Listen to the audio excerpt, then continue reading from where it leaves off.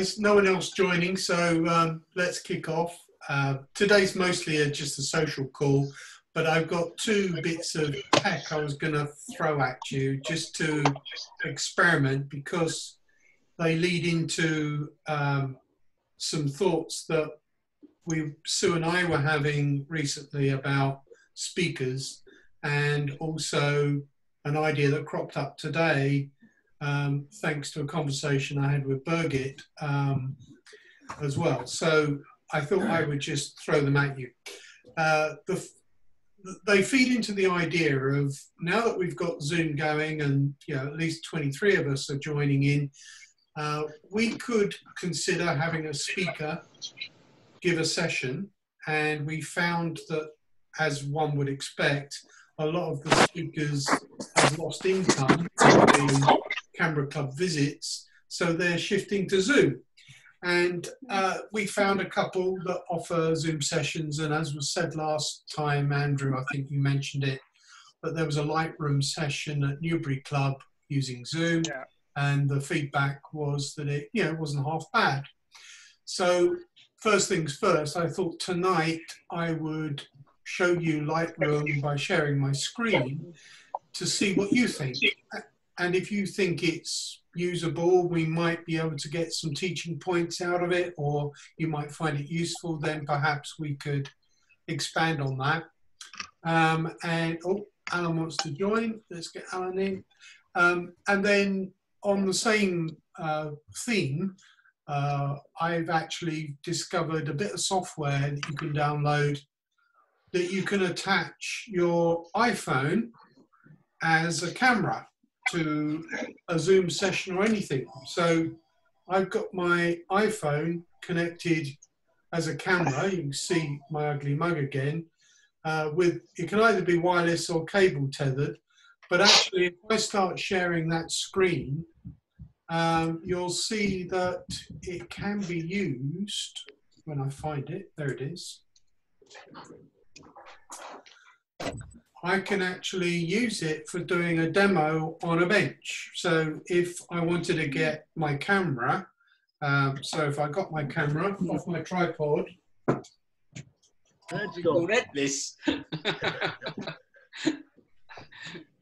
I could actually start to show you the controls on my camera that I'm talking about. So if we were doing a teaching aid of how to do something with your camera, you've now got a really cheap, something you've got in your pocket anyway, probably, camera that you can just wire up. And we could attach this to our projector at the club as well. So if once we're back in face-to-face meetings, we could actually use it to do demos of things on a table or whatever that we haven't been able to do up till now. So just by using a mobile phone attached to the projector. So I thought that was useful. So I thought I'd share that with you. It's just a £7, £8 bit of software, allows you to connect to just about any computer using a USB cable. So I thought that was useful. And then the other thing was to share with you Lightroom. So if I do a screen share on Lightroom, you'll see what kind of quality you're getting. And if I go into the library view, you'll see, now you might have your thumbnails.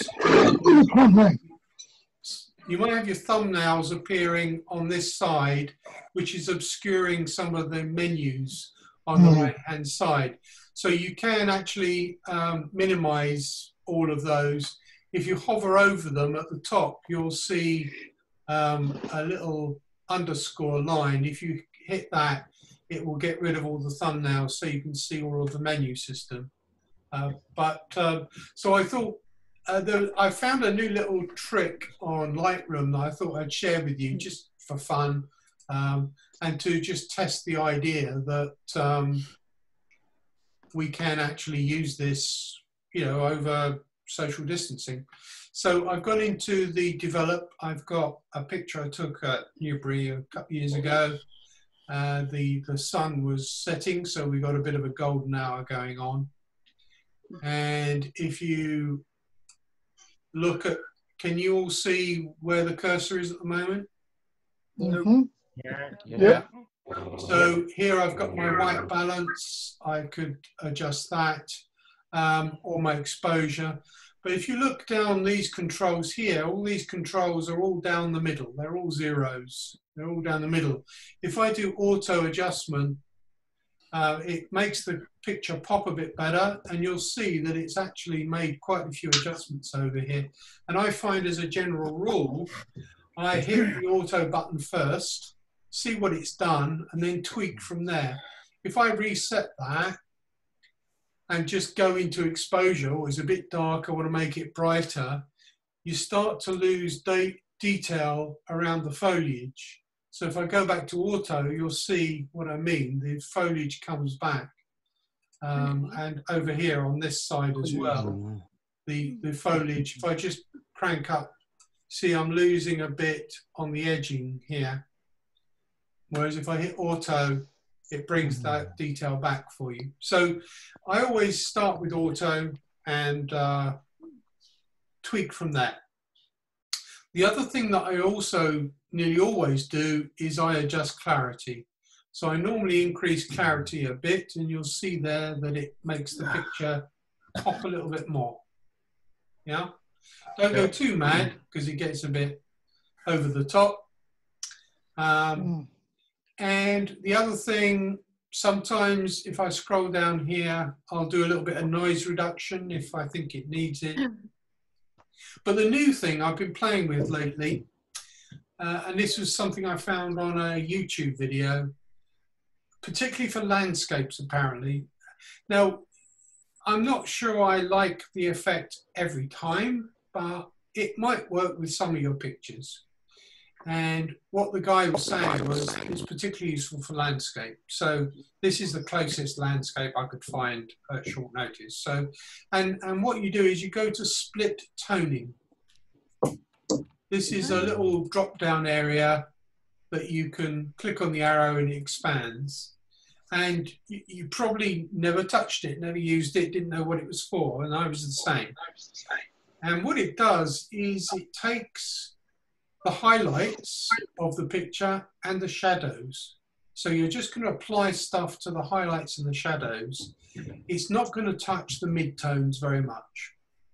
And what you can do in this particular picture, the highlights are largely the sky, and I can apply a bit of a tint to it. So if I click on this area here, I get a pop-up, and I can move the dropper all the way around, or I've got some presets up here.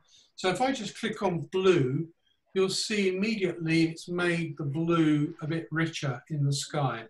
So if I turn that off, turn it on, turn it off, turn it on, it's immediately made the sky a bit richer, a bit bluer.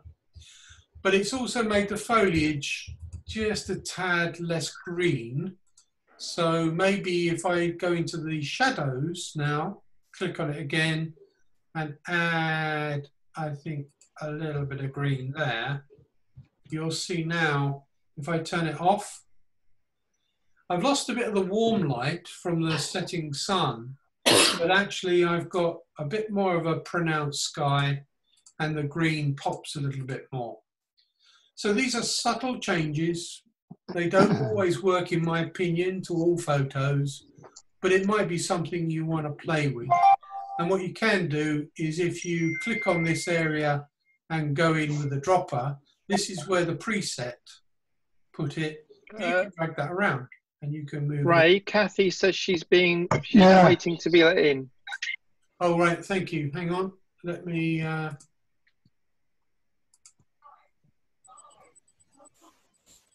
Thank you. I couldn't see that on my screen when I'm sharing.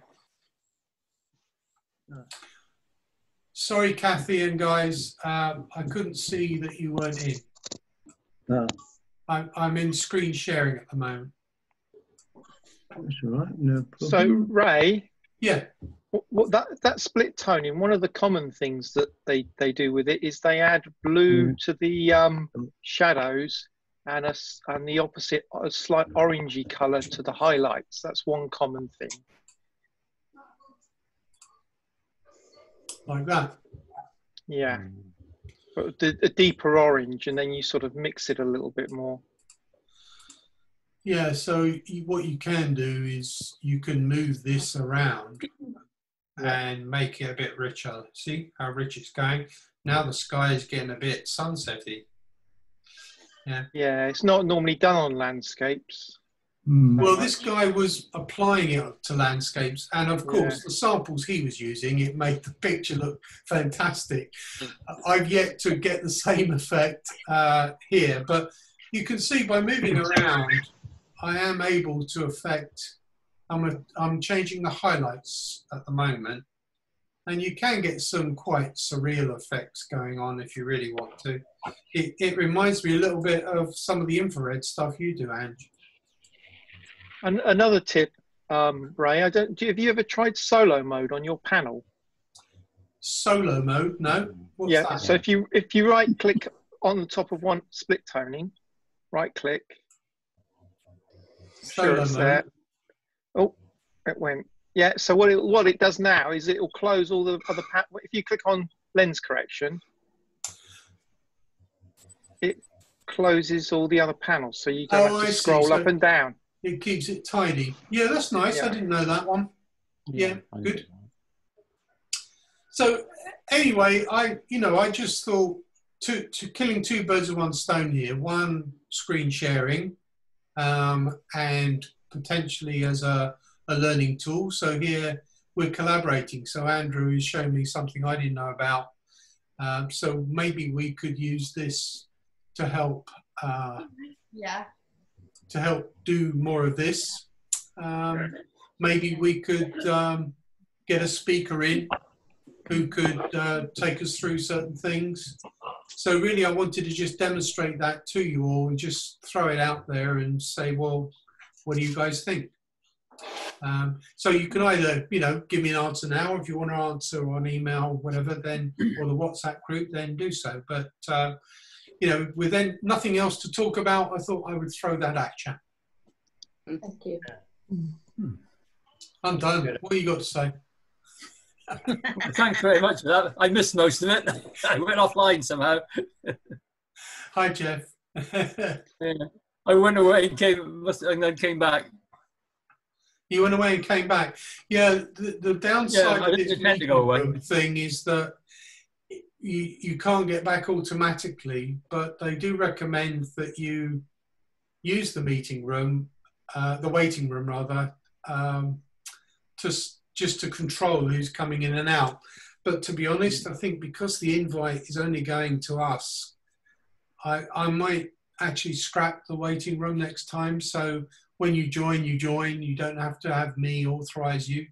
Because like there, when I was on screen sharing, I couldn't see that there were people waiting to come back in. So I'm blithely rabbiting on and there's people waiting. So maybe next time I won't do the waiting room and we'll see what happens, yeah?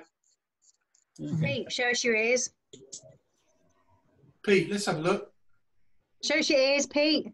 You should be able to see them. Get closer. He's close enough, come on. Yeah, how close would you like? You go right into shadow when you get near the camera. 2 meters, You Pete, are. 2 meters. You'd be lucky. So has anyone had any interesting photography experiences this week? Been experimenting with anything? No. I didn't realise how much fun it would be taking a picture of my blooming Hoover. Oh, hello. I'm struggling at the moment, guys, to save something from my computer, which I think's on my computer and not in the cloud, over to Lightroom Classic. I just can't get it in there or in there consistently. And I'm about to throw the computer or something out the window soon. What you think it's in the cloud version of Lightroom? Well, it's on my Mac, on my iPad. It's got the little where I put all my photos. They go in there, Right. and I just can't get to grips with transporting them over into Lightroom itself. You've got to export them. So you have to. You can't take a picture out of the photo app on the Mac and put it straight to Lightroom. You have to export the picture from photo as an original, unadulterated. So just export it to your desktop or something, and then you can import it from there into Lightroom. So take it from the little photo album, whatever I call it, into desktop. Can I export it? Yeah, because I've got it in files like landscape or birds or something. Can I take the complete file over? The folder you need. You can export an album. iPad? Sorry, I thought you said they were on his iPad. They're on my computer, stroke iPad, stroke phone. Right. And They're all in the Photos app, which is all shared between all the devices. But you need to use your Mac, not the iPad. Export it to the desktop, and I think you can export an album. So if you've got them all categorized, you should be able to export them as a group and then import them as a group into Lightroom. But the Photos app on the Mac doesn't store the photos traditionally. They're not JPEGs as such. All of the photos are all smashed into one mega file hidden on the drive. And to do anything else with them with any other app, you've got to export. Better off to get Windows. That's it. No, don't go downgrade. You always upgrade, not downgrade. Have you got the Lightroom app on your phone? I've got yes. I mean, I went initially. I subscribed to what was it, Lightroom CC. Yeah. But then I found that if I went to Lightroom Classic, I also got Photoshop. Yeah. So that's the one I've got. Now I've got all three on my devices, and I'm totally confused. And in fact, I was on the point of deleting them all and then reinstating them at one stage. I can't remember, but I think first. I think if you go on your phone, you can use the Lightroom app. You can give the Lightroom app on your phone access to the photos on your phone, and they will sync across to your computer. Right. Yeah, that all works via the Lightroom cloud. So you need to be aware of your storage capacity and all that. But yes, you're right. Yeah, well, it worked on the Lightroom cloud. I immediately lost all my storage capacity, the 20, whatever it is. Couldn't do anything. So I obviously took them all back off of there, and that's why I went over to the Classic. So that I could use my view is I like to keep things simple. I like them on my disk drive on my device where I know where they are. So that's why I recommend you export. Right. So go into the photos, go into the album that I want, try and export it to desktop. Desktop or any folder you want on your Mac, and then import it from that folder into Lightroom. And then go to Lightroom and go and get it from desktop. What are you showing us, Birgit? Oh, I was about to say, this is what I use. So I just plug this into the side of my Mac, and I store all my photos on here, and then I import from here into Lightroom if I want to do anything. That's what I do. External drive. Yeah, an external drive. External drive. Is that where your library is stored? Yes. Get a second one and back it up. Oh yes, I keep all my photos I really like somewhere else as well. But yeah. Yeah, because external drives are great, but they can fail. They will fail eventually. So always do backups. Okay, Ray. Thanks for tip. I'm a bit over the top. I've got 3 or 4 drive copies, and I've got one at work as well. Yeah, that's more than me. I've got 3 copies, but yeah. The problem with external drives, especially the real tiny, neat ones, is they look a bit like a mouse. and people put them on their desktop, and I've seen so many people pick up the drive and start banging it around on the table as if it was a mouse, because they've just reached without looking and picked up their drive instead of the mouse. And disk drives don't like being banged around on a table. And they fail real quick when you do that. Some right. So yeah, always back. Well, any other questions? Anyone got anything else they wanted to share? If not, we'll bring it to a close. I don't know. I could share Lightroom. I don't have Lightroom. What did you think of the sharing the apps and sharing my screen and all that? What do you think of that? Quite good. Well, all right. Did it make sense? Yes. Yeah. And you could see in good enough quality? Yeah. Because some of the menu items on Lightroom are real small, and I was wondering whether the quality would be good enough so you could read where I was. No, I couldn't, but I was on an iPad. Did you record it, Ray?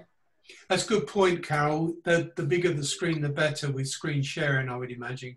Yeah, I didn't think about my laptop. I just automatically opened up the iPad. Yeah. Ray, did you record it? I have recorded this session, yes. Oh, good. Because that was the bit I missed. So hopefully, I don't know, will I get that if I look at it afterwards, even though I dropped out?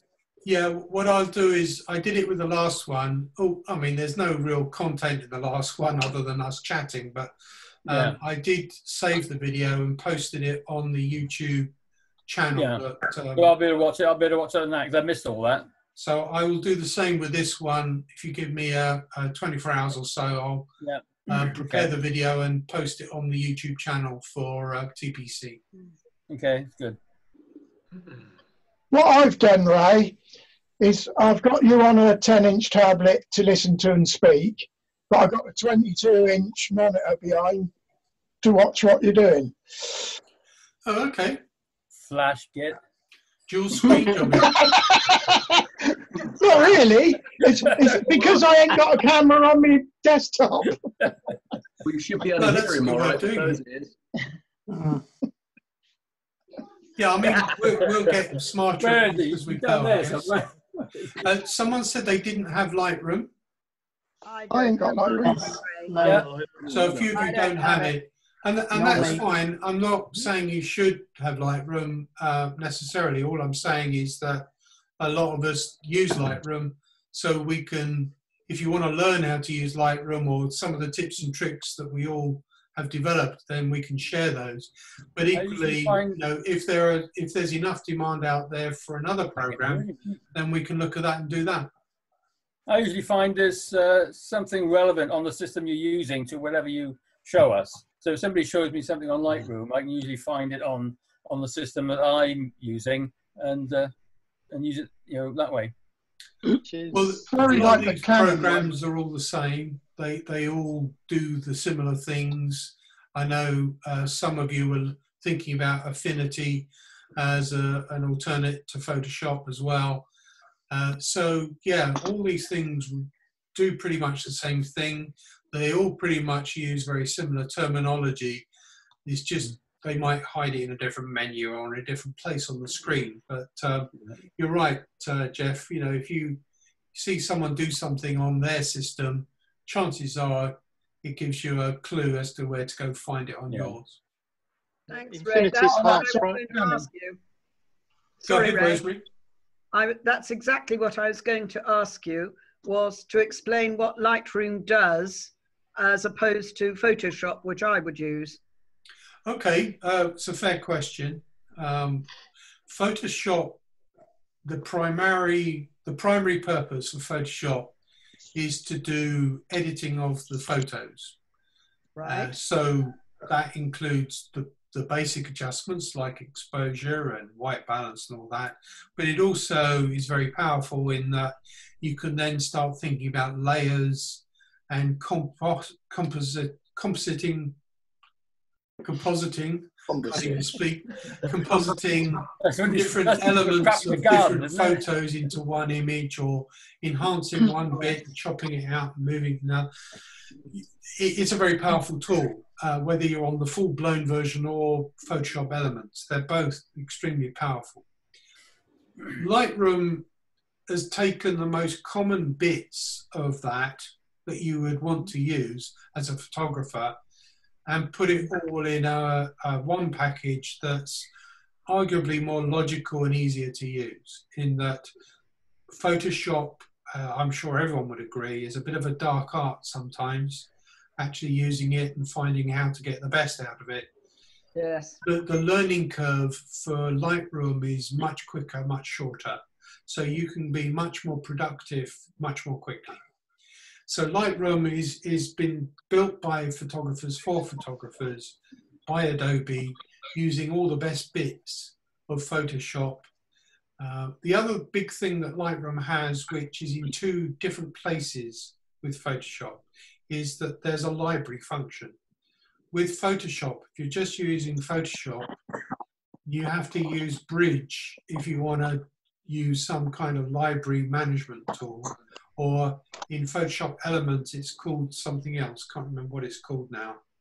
There's another part of Photoshop Elements that is the file management side of things. Called the organizer.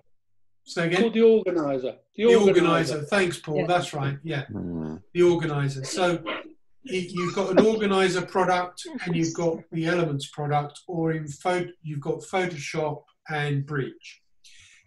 And they're all very good. They're all very powerful. You can do tagging, you can do star ratings, you can do lots of different color coding, all sorts of things to help you organize your photos. Lightroom's got it all built into one thing. So if I very quickly again, I'll Alan keeps dropping out of the meeting. I don't know why. But You're confused. Next door neighbor's Wi-Fi. Are you stealing someone's Wi-Fi, Alan? You've all got better than mine. Oh, so you should now be seeing Lightroom on your screen, and if I come over here, I'm sorry, I'm going over here now in the top right. There's the library function there and the develop function. These are the two bits you use most. The library function is what I was just talking about, and that means over here I've got all of my library, some 16,000 photos in my library, organized in folders how I want. So if I go into any one of those, Donington Castle, for example, I get thumbnails of the pictures that are in that folder. So some folders have subfolders. So if I go into events and expand that, I've got lots of other folders in there. So if I click on one of those, you can use it as a storage system, you're saying? It's a file management system. If I double click on any picture, you get the full picture. Yeah. But I'm still in library. I'm just managing stuff. So what I can do is I can apply star ratings. You'll see this one here has got a little flag. I've highlighted it as a good photo. This one's got a flag. It's also got 5 stars. So you can do all that kind of stuff, but it's all in the same program that if I now want to select that picture and come over to develop, I've now got that picture, and now I've got all these things over here that we were looking at. You've got your tools. Where do you keep your library? So I don't have to load up another program. I don't have to keep flipping back and forth. I do it all in one place. And as I say, the learning curve is much quicker when it comes to the develop side of things, because it's all sliders and drop-down lists and stuff like that. All these sliders here and drop-down lists for different things. So That's why a lot of people are referring to Lightroom, but absolutely no obligation on anyone to go. Ray, can you just go back? I think one thing you should point out, if you go back to your library view on Lightroom. So if you go back to library, so the one thing you should point out is that file system on the left-hand side is mirroring how you've got them stored on your hard drive. Mm. Yeah, if I now share my file system with you, if I can find it, there it is. If I go into personal events, body parts. Don't ask. Well, give us a look. And Fab 1. So now you're absolutely right, Andrew. I was in the personal library of Lightroom. I was in the events folder, and then I went to the Fab 1 folder. And there are all the files, the raw files, and PSDs, the Photoshop files that I've created in there. You're absolutely right that. So do you use collections at all? I don't use collections personally, no. Well, I do occasionally, but not a great deal.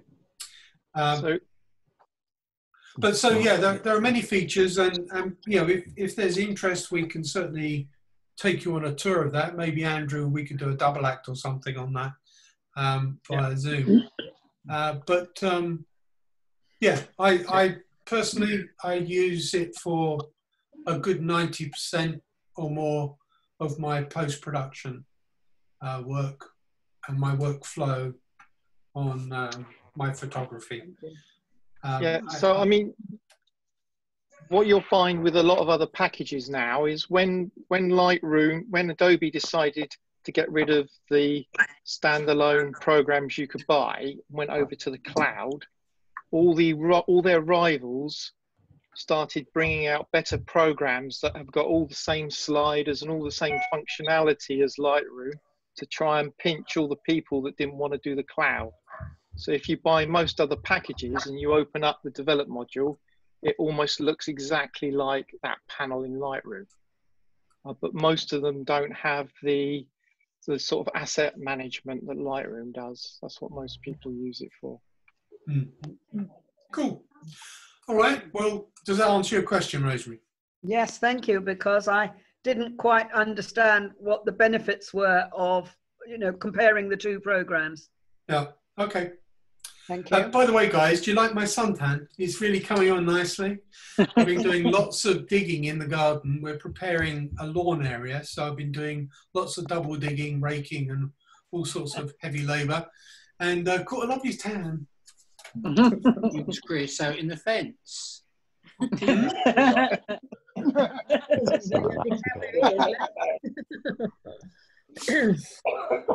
Okay, guys. Well, I guess, you know, it's been what, half an hour or so. So shall we call it quits, and we'll get together next week, same time, same channel. Yeah. Can we just get a bit of? Can we get a bit of feedback about the Zoom event at Newbury? Yeah, they had Brian Woosley, or I can never remember. So he's the Canon guy. I think you've had him. And yeah, he just went through sort of some basic tips in Lightroom. It was sort of a trial event to see if it would work or not, and it went very well actually. So Newbury are planning on running some of their competitions through Zoom. What I don't see is the difference between having a speaker on Zoom and watching a YouTube video. Yes, it's very. I mean, it's one of these things because at Newbury they're mixed level of Lightroom. All the things that he showed us in that sort of trial, I already knew, but there were a lot of people that didn't. So it's always the same case whether you get any speaker. It's how he balances what he teaches you. Yeah, the other thing I noticed was Paul's quite right. you can, you know, most of the time if I'm stuck on anything, I'll just Google it on YouTube. Yeah, I was also came across a speaker who was offering a 2-hour Zoom session for 49 quid. So on the basis that 49 quid was not a bad rate, but then I thought, hang on, 2 hours on Zoom? Yeah. I'm not sure.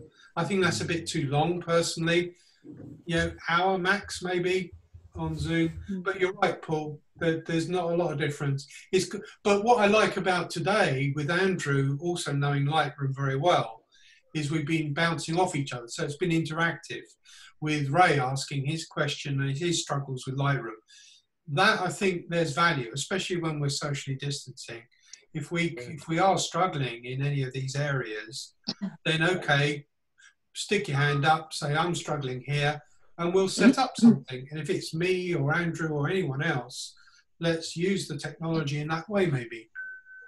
Yeah, I was just thinking whether people could send you any things they'd like to learn in Lightroom, and then we could see what's possible via Zoom. Yep. And that might be better than, you know, hiring a speaker who we don't actually know what they're going to cover. Yeah, and if it's going to go over the 40 minutes, obviously we got to pay for Zoom. It's not expensive. But you've been upgraded, Ray. Today. I did get upgraded today because after last meeting, when I got upgraded, when I closed the meeting, I got a message to say, if you schedule the next meeting now, we'll upgrade you again. Oh, so I did.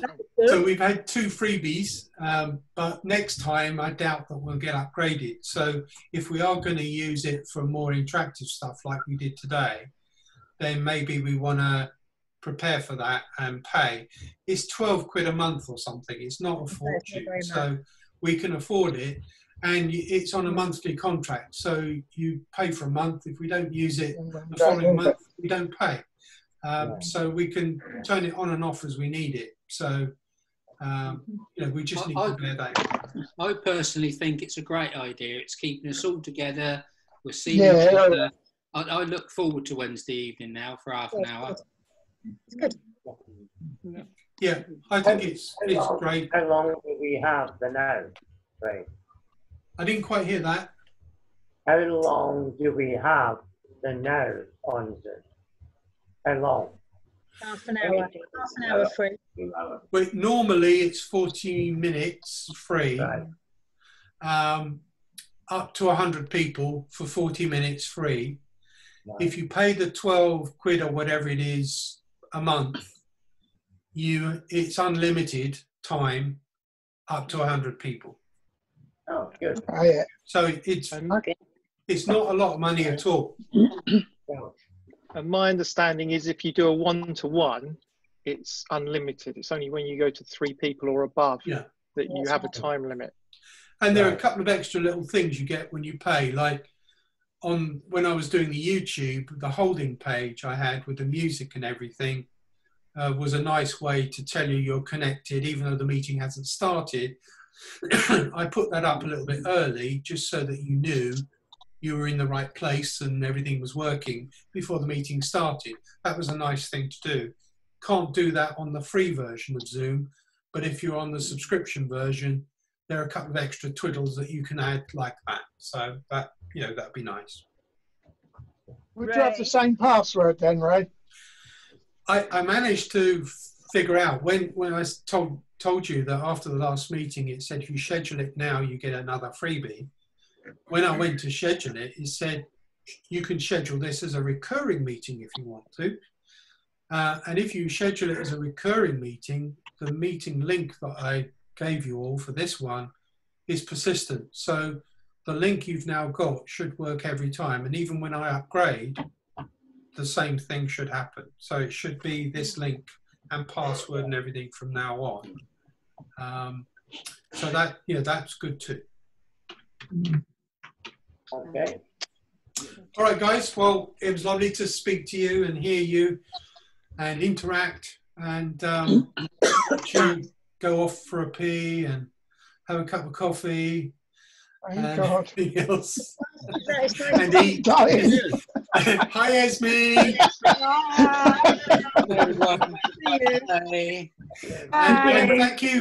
And thank you, Thanks, for Katrina Ray. for getting a camera. Thanks, Ray. All right, ta-ra, bye now. Bye. Stay safe. Bye.